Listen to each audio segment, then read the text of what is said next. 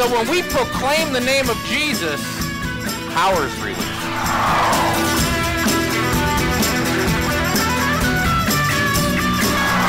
Welcome to New Dawn Community Church, the message of the week with Pastor Randall Cutter. Let's see. Those of you who are remaining in the room, you can open up your Bibles to the book of Acts or your devices to the book of Acts. Obviously, I'll be projecting my translation of the Greek language that is this section of Acts is written in, and so it's always good to have your own translation open in front of you for that so you can take notes and look at differences in the way that things are translated. We are looking at the ending of the first missionary journey. Now remember, this is an epoch-changing event that is happening. As we're looking at the Apostle Paul, starting in Acts chapter 13, as we see the story of him and Barnabas being set aside to go out on that first relatively short missionary journey, relatively short in the sense of miles, compared to when he actually goes out to Macedonia and Greece and all of that further. But that first launch took over a year. He was on this missionary journey, he and Barnabas, for over a year, but it was still relatively short. When they left Antioch, from that point on in Acts chapter 13, the book of Acts is about Saul, who became known as the Apostle Paul. And it's because of the fact that the world was changing. God's administration in the world was changing.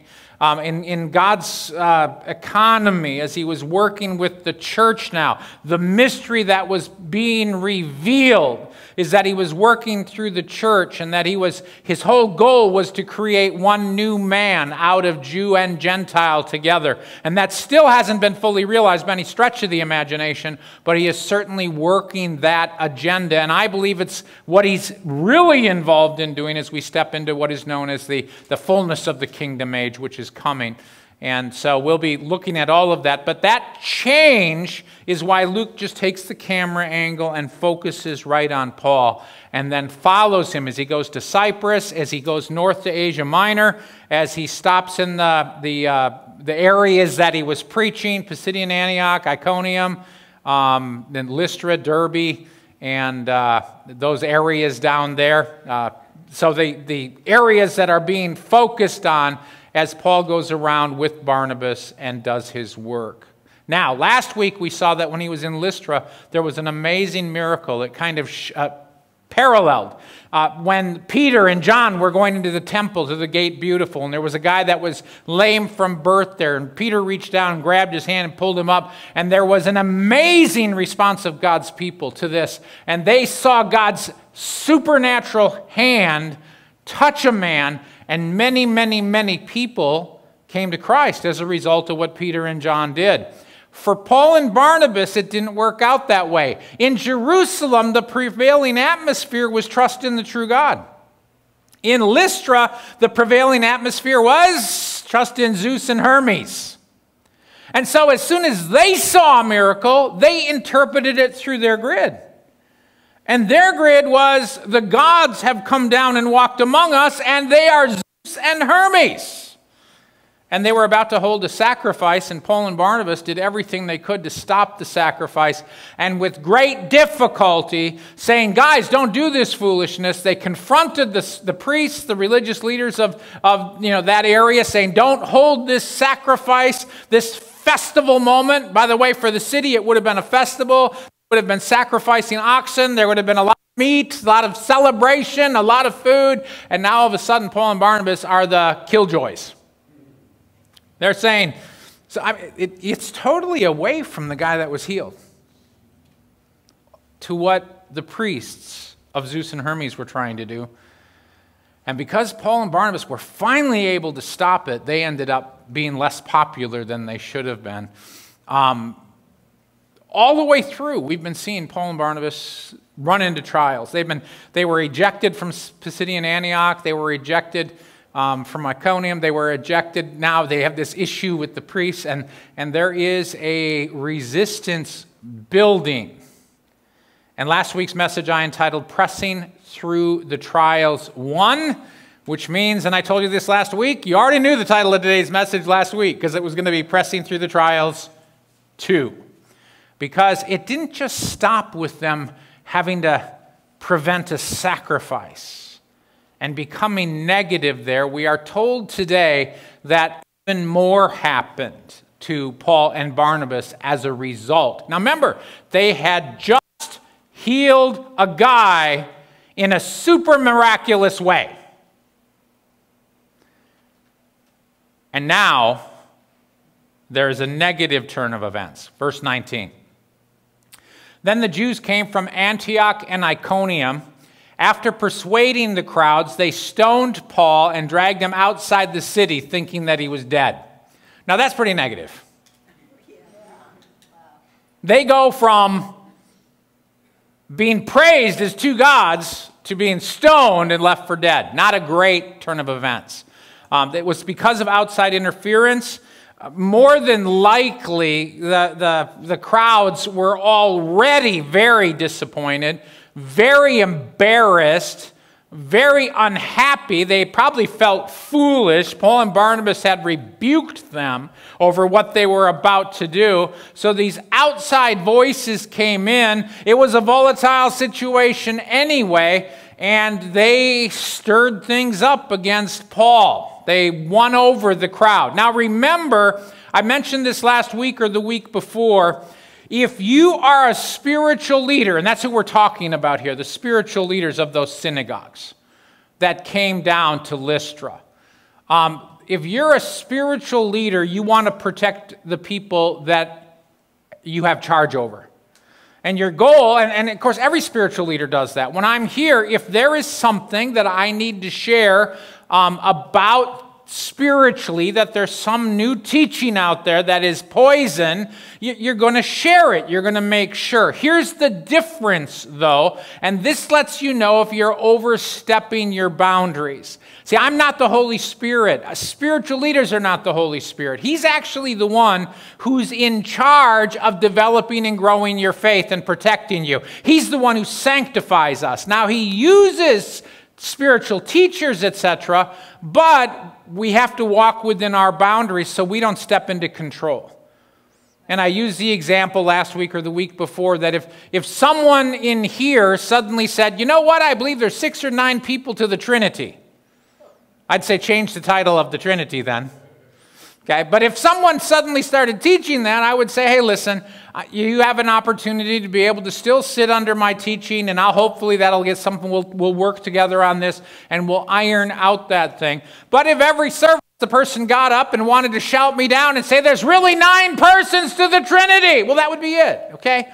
That person would have to leave the congregation because now they're disrupting the services and it's private property and there's all sorts of dynamics involved. And we'd say, okay, you just can't come back here anymore because of what you're doing. And so if that person goes out and goes down the way and rents a place, I don't care. I mean, I care in one sense because I'm going, oh, there's some bad teaching going on. But at the same time, I'm not in charge of his church. I'm not in charge of the people that come to his church. I have a calling from God that I am in charge here. And this is an error that people make all of the time. And Christians do it just the same way that everyone else does often. In fact, just look at the internet. There's people that are going to defend truth all the time and attack people with whom they disagree. Christians attacking fellow Christians because, there's nuances they don't agree with. And that's just not a calling that we have. I don't know of anyone that's called to be an internet apostle. Meaning that their job is to slander every other Christian on the internet. And by the way, apostles don't do that anyway. But that's just, it's like there's something that gets in us, and it's not healthy. It's a control thing that makes us think that we have the calling or the authority to go out and fix everything out there. I think there's obviously a bit of arrogance to that because you're assuming that there's nothing to fix in here. I mean, think about it. When John Calvin died, and John Calvin wrote the Institutes, and a lot of the Calvinistic theology comes from that. And I heard R.C. Sproul tell this story once in a class I was in with him. And he said when John Calvin died, John Calvin said, after he wrote the Institutes, he was a great genius mind. This was back in the 1600s. And when John Calvin died, he said, when I get to stand before the Lord, I'll be Very pleased if I find out that 80% of my institutes are correct. And R.C. Sproul said, I think that John Calvin was a wild optimist. Because of the fact that we are so easily, we misunderstand, and it's based upon how the filters that we have on and all sorts of things. But the point is simply this, is our job is to study to show ourselves approved, to be able to share what we know with the people that God has given us charge over, and then not to worry about it. You know, what they do out there is I'm going to love my neighbor as myself. I'm going to do what I can, and I don't like it that people are being misled by someone like that, but that's honestly my job description is it as a pastor in the community doesn't allow me to go to another city and to begin stirring up crowds against a particular teacher. That's a control spirit. That's not the Holy Spirit. And so these guys obviously did that. They were making that mistake. But again, this is a common mistake. And so they were making that mistake, but they actually believed that what was being taught was like poison to the people. And so they show up and they stir up the crowd, they win over the crowd, they convince the crowd that Paul and Barnabas are awful, and someone starts stoning them. Someone starts the stoning. Someone starts throwing the stones, and for whatever reason, probably because he was the chief spokesman, Paul is the one who gets the rough end of it. And so they assumed he was dead, dragged him outside the city where you threw dead bodies, and that was it. They left him for dead. So Paul is pummeled with stones, and he's left for dead by the people who a few minutes ago, well, probably days, honestly, sometime past, certainly, but who at a certain point wanted to offer sacrifices to him because he was Hermes. And now they stone him, and they leave him outside the city. So there we go. Paul's outside the city. His missionary journeys appear to be over because they think he's dead. They've accomplished their purpose. And maybe they were chagrined. Maybe they didn't want him dead, but it happens when you start throwing stones at people. That can happen. But after the disciples surrounded him, he arose and went into the city.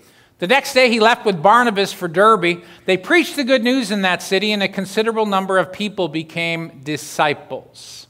So he's lying there dead, and the people that have already become disciples in Lystra, and this, apparently there was some time that passed between the let's sacrifice to Hermes and Zeus and the time that the crowd was won over. And so there were disciples now in that city, as well as Barnabas and anyone else that had been traveling with him at that time already. And they end up surrounding him. And here's the picture I want you to think of. Why did they surround him? Because they were shielding him from view. Okay, they wanted to make sure no one saw he was alive, because guess what they would do? Come out and get him again.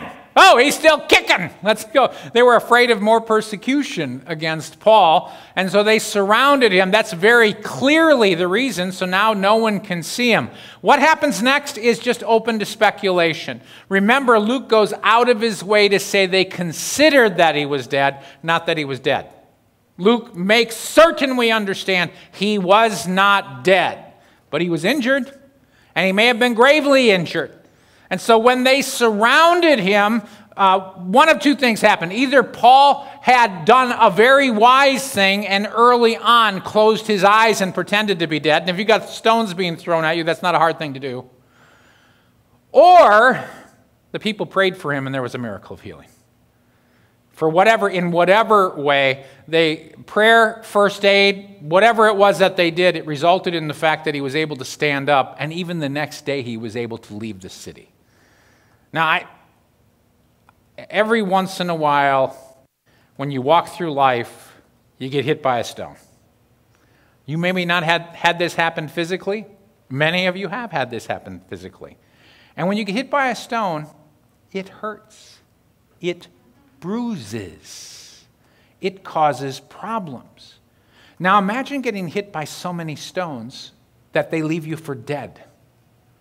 That means that there's a lot of damage to your body already because of the number of stones that have been thrown at you. When Paul wrote to the Galatians, that's who these guys are. These are the Galatians. When you think about, hey, what is the letter to Galatia about? It's about Galatia. This is where Paul is right now, in the province of Galatia. When he wrote to the Galatians, including these guys, He said, "Finally, let no one cause trouble for me, for I bear the marks of Jesus on my body." Why do you think he said that to the Galatians? Because they knew. They were there. They had seen him after the stoning. They had seen the bruises. They had seen the open wounds. They had seen scar tissue developing. They had seen all of the damage that happened to him already as a result of the fact of the stoning. And so it was absolutely appropriate for Paul to say to them, "By the way, you guys all know when I was over by you, I got stoned. I bear those marks on my body." And so that they'd go, "Oh yeah, these other super apostles are trying to lead us astray," and Paul paid the price already to get the message to us from the very beginning. So he was very concerned for those that he shepherded. So he gets up, goes into the city, and then ends up going to Derbe. And they preached the good news in that city, and a considerable number of people became disciples. And I just want you to pause there. This is about it for Derbe. It's like he spent time in Pisidian Antioch. Luke develops the story, and he develops the story in Iconium, and he develops the story in Lystra. And if you lived in Derbe, this is all you get. But it says that there were many disciples. Many people became disciples. By the way, you only become a disciple through teaching, which means he spent some time there teaching them. And yet, this is probably a city, I don't know why Luke doesn't spend much time on it. It wasn't as significant a city, but it certainly had a church developing there. And as a result, they ended up, being, Gaius came from Derbe. One of Paul's letters, he writes about Gaius from Derbe. And so, disciples were there and they did the job. But Luke is very quick with this. Nothing out of the ordinary. They went in, preached. Lots of people were saved. We're kind of familiar with that story now, aren't we? And so he just moves on. And the only thing that happened in Derbe was a lot of new disciples around, and so that's it. By the way, just to remind you of where everything is located, here's our map of Asia Minor, and the 4 locations that we're talking about. Perga, close to the Mediterranean. They landed there when they got into town, or when they came from Cyprus. They got to Perga. Doesn't say they preached in Perga, but they went up to Antioch then, to the north there, Pisidian Antioch. Then they went to Iconium over there on the lower right. They went to Lystra. They went to Derbe. A town that we'll be introduced to today is Italia, right to the left of Perga, because of the fact that's where the port is, and they'll be headed back to Antioch, and we will see more of that later. Okay, so they returned to Lystra, Iconium, and Antioch, strengthening the souls of the disciples, encouraging them to continue in the faith, and telling them, through much tribulation we must enter into the kingdom of God. Now, they began retracing their steps. Let me think, if I recall correctly, if they were retracing their steps from Derbe, it means they go back to Lystra, where they were driven out of town and stoned. And if they go back to Iconium, they were driven out of town by threats of stoning, basically. And if they go back to Pisidian Antioch, there they had been expelled from the area.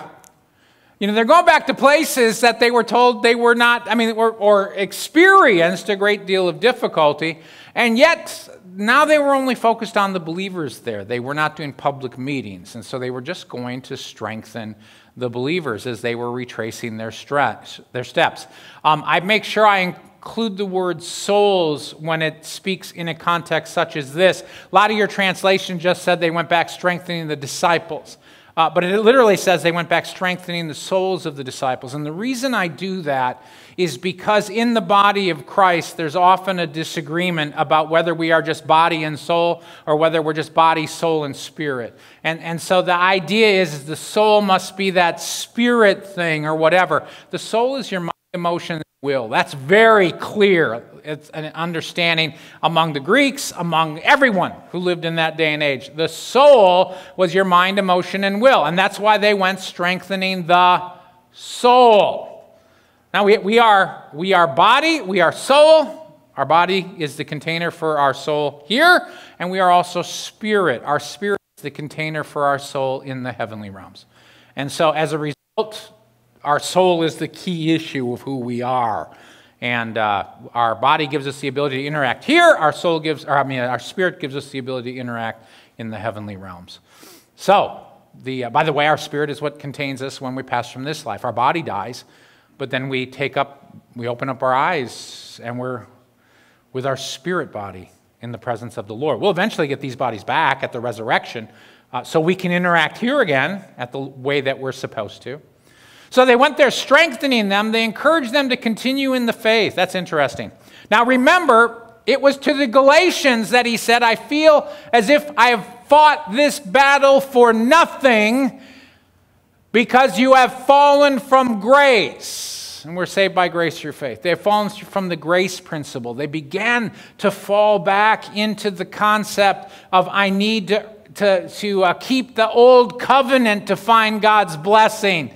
And Paul and Barnabas point out, well, Paul does when he writes in Galatians, did God do miracles among you because you kept the old covenant? Or because you believed, because you had faith? And so that's the whole point. The major attack which they were experiencing was from people who were telling them, hey, you need to keep aspects of the old covenant in order to find God's blessing. If Paul and Barnabas had said to all the new believers, you have to get circumcised and follow some of the more important Jewish holidays, they never would have been persecuted. But it would have been a lie.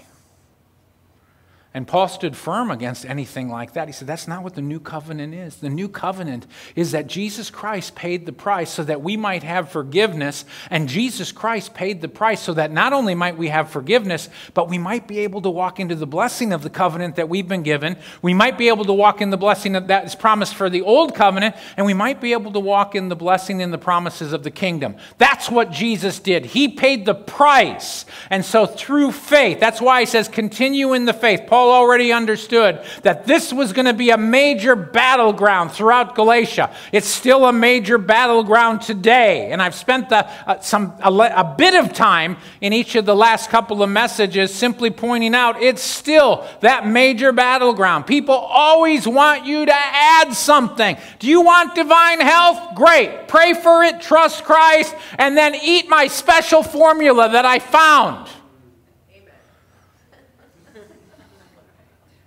It's just the way it is. And, if you want to, I know of whole segments of South Florida, and I hope it's not this way anymore, that they'll simply say, hey, you're sinning against your body if you eat pork. Now, I personally don't have a problem with other people who believe this because it's more bacon for me. Just in case there's a bacon shortage. That's old covenant. That's old covenant, as pure as you can be. That's old covenant. And so whether you eat pork or not means nothing to whether or not you have divine favor in your life. But it's one of the ways that people work and they do things. And they add and trust Christ. And then listen to God for your personal dietary needs. Trust Christ. And say, Lord, and if there's any wisdom that I need to have in how I eat the food that I eat or how I respond to the things that I eat, give it to me, but don't absolutize your modo spheres, which means don't make your deal everyone else's deal. Okay, don't make it into something that is, this is the way God spoke to me about how I'm supposed to steward my body, and so now you all got to do the same thing. Think about what Jesus said. John the Baptist came, and his deal was fasting and abstinence. Jesus came and his deal was being able to partake. And they called him a glutton and a drunkard. They called John demon-possessed. Because they wanted to make their deal everyone's deal, and they didn't like what John did because that was too severe, and they didn't like what Jesus did because in their minds that was too lax, and so they wanted everyone to do what they did. And that's a trap that we can fall into. Let God speak to people. The Holy Spirit does work in us all. Trust that God's going to speak. You might walk away rolling your eyes, saying to yourself, the pizza diet sounds a little bit excessive. Sounds delicious. So anyway, continuing in the faith, we have to fight for that all the time. And trust that God will guide us personally or individually about what we need. So, continuing in the faith, they said, make sure you're continuing in the faith. And then they said this famous phrase, through much tribulation we must enter into the kingdom of God. Now, I'm sure that phrase came up because Paul looked a mess. He bore in his body the marks of Jesus. He had been stoned. That's a difficult thing. And so he's talking about entering the kingdom. What is the kingdom? Well, the kingdom is it's the full measure of the reign of Christ in your lives. That's one quick, short definition. It's the reign of Christ on earth as it is in heaven. And our whole goal is to manifest the kingdom of God. The kingdom of God is where Satan's works are turned upside down, where the evil and the death and the sickness and everything else that is satanic, the lack of love, the lack of the fruit of the Spirit, love, joy, peace, patience, kindness, goodness, faithfulness, gentleness, and self-control, where those things are all turned upside down and we release the positive life of Jesus Christ. And we are releasing the love, the joy, the peace, all those things into the area that we are, but also the supernatural presence of Jesus and his life. The kingdom was being manifested in Lystra when that man jumped up off the ground. The kingdom was being manifested when Paul and Barnabas said, hey, we're just men like you. They were speaking the truth of God. We're just men like you are. The kingdom was being manifested when Paul and Barnabas kept on going and in perseverance pressed through the problems of their lives. Whenever you press through the problem of your life, the problems that you will encounter, the kingdom of God is manifesting in your life. We're overcomers. We're not victims, we're overcomers. And we will always persevere and press through the problems which come because they're a chance for us to overcome as we go. So entering the kingdom, he says it's through much tribulation. That one is one, that one is one that you don't have to wear as a badge, but it's a reality you should remember every time you have a problem that happens in your life. See, there's an enemy in this world who hates my guts because I love Jesus. And so they're going to work hard. Now you need to learn spiritual warfare. It means praying for you and yourself and your family. That's spiritual warfare. You need to learn the wisdom about how to handle yourself and your family and live for Jesus. And you need to know how to manifest the kingdom in your life more and more. That's what we do as Christians. That's called discipleship. We learn about what it is that allows us to overcome in our lives and to persevere and to have faith. We look at the promises of God. We hold on to them. And as we get through them, Paul was just very clear. Most of us have to be stoned. We don't have to be pummeled with stones, pelted with stones. We don't have to be stoned any other way either. Yeah, thank God. That's illegal. That's probably, by the way, how Balaam, generally speaking, got into the presence of God, because he was a soothsayer. He was when you think about what did Balaam do to get into the presence of God? How did he lowered the veil with using drugs. That's what happens. It's an illegal way to get into the presence of God, and often you will be inviting in other spirits besides God. So, a bad idea. This is what Paul said in 2 Corinthians 11, 25 to 27, when he was talking to them about the type of tribulation that he had experienced. He says, 3 times I was beaten with switches. Once I was stoned. I was shipwrecked 3 times. I was adrift in the sea for a night and a day. I've been on journeys often. Back then, journeys were dangerous and not as convenient as our journeys. I have experienced dangers from rivers, dangers from robbers, dangers from my people, dangers from the Gentiles, dangers in cities, dangers in the wilderness, dangers on the sea, and dangers from false brothers. I have experienced labor and trouble, often gone without sleep, living with hunger and thirst, fasting often, and living with cold and nakedness. Don't you want to become an apostle? It's like, just a couple of these things would be like a very difficult thing that people have to face and overcome and deal with. And he's like, this is just a normal day.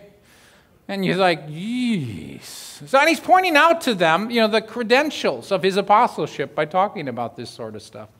You're going, yeah, okay, boy, glad that that's not something that, we all have to go through at that high level. So, through much tribulation, we must enter into the kingdom. So, what did they do as they went to those cities again, retracing their steps? It says they appointed elders for them in each church. And after they prayed with fasting, they presented them to the Lord in whom they had believed. So now they're going back to all those congregations that they founded, and now they're making sure they get a leadership structure in place. I've already said for them it was probably pretty easy because they started in the synagogues, and then they were able to spot who in the synagogues were able to be. Maybe there were already leaders in the synagogue that got saved, and now they would be the natural church leaders. Whatever way it was, the Holy Spirit was guiding them as they were appointing these elders. By the way, the word appoint, if you read any commentaries, is a word that before this had come out of the Greek mindset or setting with the idea of elect by the show of hands. However, here it's clear, and it had morphed along the way into if you appointed someone. That was also, you could use this word for. I have no doubt that they got the agreement of the congregation for everyone they selected. So they actually may have held a vote and said, is this okay? Is this the person? Because the people that knew the person the most were those who lived in the area. It says prayer with fasting. That's exactly what the Greek language says. Prayer with fasting. I didn't do the common thing, prayer and fasting, because I wanted to make the expression different.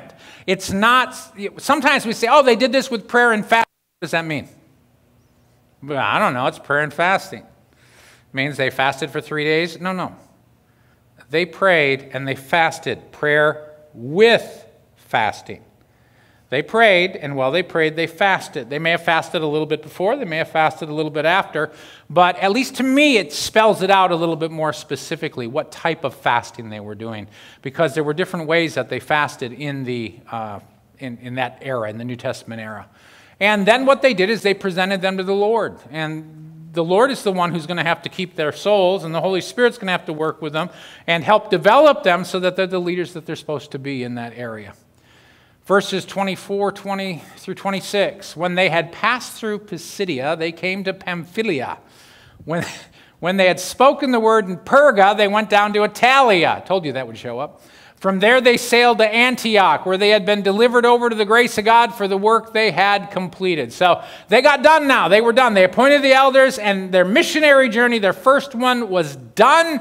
And so they headed back, but as they went back, they were preaching. And we are not told they preached in Perga when they first went there. However, this time in Perga, they preached as they were there.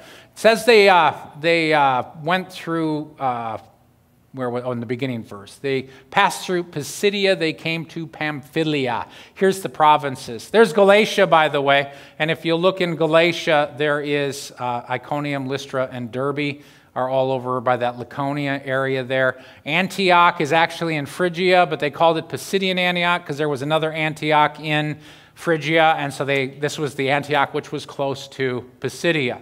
So they were in Derbe in the southeast. They went back up to Lystra, they went back up to Iconium, they went up to Antioch in the west, and then they went south again to Perga, which is now covered by the name Pamphylia, and they ended up going to Italia on the coast, because from there they sailed all the way over on the right lower side there to Antioch. And first they ended up, the port city was Seleucia, then they went up to Antioch. And so they were preaching as they went. Some of you like maps, and so I make sure that every once in a while, especially when they're mentioning city names, let you know where they are. And it says that they had been delivered over to the grace of God from Antioch. That's exactly what happened, and that's what they did with the elders. They delivered the elders over to the grace of God so that now the elders would be able to do their job. They quit controlling the elders. They would write letters of instruction or whatever, but they said, you and God are now in charge. And, with the congregation, whatever structure of leadership that they intended to do as a congregation. The Bible's really loose about New Testament structure because the Holy Spirit will lead each congregation in the way that it needs to be led. Again, it's just like when we're trying to make people, do what God has shown us about our diets or the way we steward our bodies. It's the same way in Christian congregations. We want everyone to have our government structure. We want everyone to be the same way we are. What if that doesn't work for certain cultures, certain subsets of people, certain geographical locations? We got to let them do. There's a congregation. We have presented them to the Lord. We have delivered them over to the grace of God. Obviously, the congregation delivered them over to the grace of God a year earlier and had no more ability to communicate with them. We've got way too much ability to communicate now. We could control someone from the moment they left to the moment they came back. We just keep them under text messages or FaceTime. And sometimes the missionaries on the site are going to find out at a much higher level what really is needed than home base, which is trying to control what they're doing. I mean, again, I could get into topics I won't. Okay. When they had arrived and gathered the church, they reported everything that God had done, had done through them, and that He had opened the door of faith to the Gentiles. They remained with the disciples for quite some time. So they gathered the church to report everything that God had done. This is, if you ever support a missionary in your church, every once in a while the missionaries show up and say, let me tell you what it is that God has done. We had this year, one of the missionaries that we support in Turkey show up, but it was during the COVID times, and he just didn't feel comfortable coming to speak to our congregation. Also, because we do video streaming, it would not necessarily be wise for him to appear on a video that was going up onto the internet because of the situation that's going on right there. So they started to share what God had done through them. Now, think about that. We go out on the missions we have been given by the Holy Spirit that Jesus has directed the Holy Spirit to give to us. But it's God who accomplishes the work. This is 1 Corinthians 12. The Holy Spirit gives us the gifts, Jesus gives us the ministry opportunity, and the Father accomplishes the work. That's how the Trinity works in our callings. The Father accomplishes the supernatural energy that is released in us. Jesus is the one who provides the ministry opportunity, and the Holy Spirit gives us the gifts, the anointing, and all of that. And so they have been using the gifts that they've been given by the Holy Spirit, the ministry opportunities they've been given by Jesus, and the power that the Father has released to them. And they recognize that none of those three things is them. They just aimed their feet in a certain direction and used their spiritual gifts as they went. They were faithful to their calling and trusted that God would meet them. And that really speaks to us. You get faithful to your calling. You trust that God's going to meet you. The Holy Spirit's the one who's going to be able to give you the gifts. Jesus, the ministry opportunities. Father's going to energize it. And you get done, you go, wow, that really worked out well. All I did was show up. And God made all these things happen. You prepared, but all of that is the Lord helping, anointing, carrying forward. So they were able to share what God had done through them and how He had opened the door of faith to the Gentiles. I like that, opening the door of faith.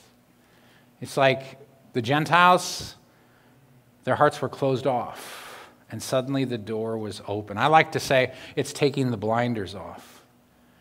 God takes the blinders off and you see how good He looks. And you say, I want that because He took the blinders off. If He opens the door, the light of His glory shines through. And all the Gentiles that were happy with their false gods go, there's something different over there. And they start walking through that door. Okay, these are very picturesque metaphors that they are using. But it makes sense to us because it happened to us. If you got saved as an adult, that's the way you got saved. What you heard about Christ was far better than anything that you had heard before. You said, I want that. The blinders were kicked off. The door was open. You saw something that provided life. If you were saved as a kid, there may be times that you've had recommitments and stuff, and that same type of thing became evident to you along the way. But in whatever case, this is the way it works. The Holy Spirit is making sure that we can see that Christ is most excellent above everything else. So we have to press through the trials. That's, 2 messages on pressing through the trials. Through much tribulation, we enter into the kingdom of God. Nothing that comes upon us in the world in which we live today is outside the realm of what God can use or allow us to overcome. Nothing. That's right.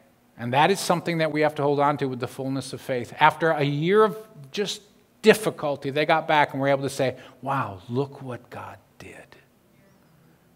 They didn't focus on the pain. The only time Paul's focused on the pain was when he needed to be able to say, guys, you are ignoring how God has used me in the past. You have forgotten. There's people out there that want to be super apostles. Let me tell you what it's like to be an apostle. That's that list in Corinthians. I want to let you know what it's really like. And so that's the only time we heard about those things, or when Luke was reporting it. Otherwise, they didn't come back and say, yeah, all these bad things happened to us. They came back and said, look what God has done. Because all the pain just fades away because of what they could see God was birthing around them. Well, Lord, I ask that would be the same in our lives. Father, today, thank you for this great grace that you have given us to be able to look at this story of the Apostle Paul and Barnabas, which reminds us of what it is like to walk, aiming at the kingdom. I ask that you would help us to be able to step into that in our own lives, no matter what challenge is facing us right now. I ask that you help us to overcome those challenges and to step forward fully in your kingdom. Give us the grace, give us the understanding, give us the perseverance, and help us to see the hope you're releasing to us. In your name, Jesus. Amen.